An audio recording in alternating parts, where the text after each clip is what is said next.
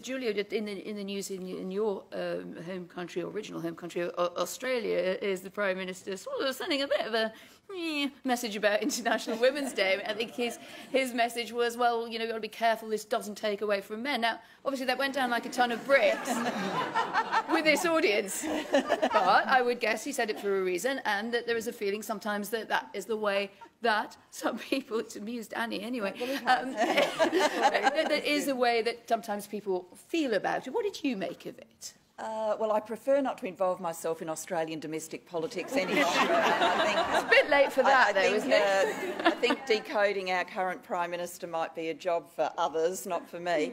But I did want to say on this global feminism, you know, new title that Annie has christened, we've done some global research with Ipsos MORI on what people are thinking out there right around the world.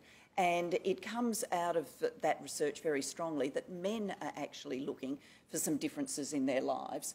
When asked if a man stays home and cares for children, is that emasculating? By a large majority they say no, it's not. And they also say by a majority that they want employers to offer them more flexibilities so that they can do a better job of caring for their kids.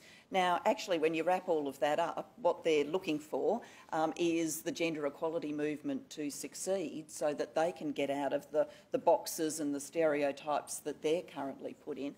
And I think if we can, you know, talk about that, how gender equality gives everybody more options, more choices, then it can be more inclusive globally.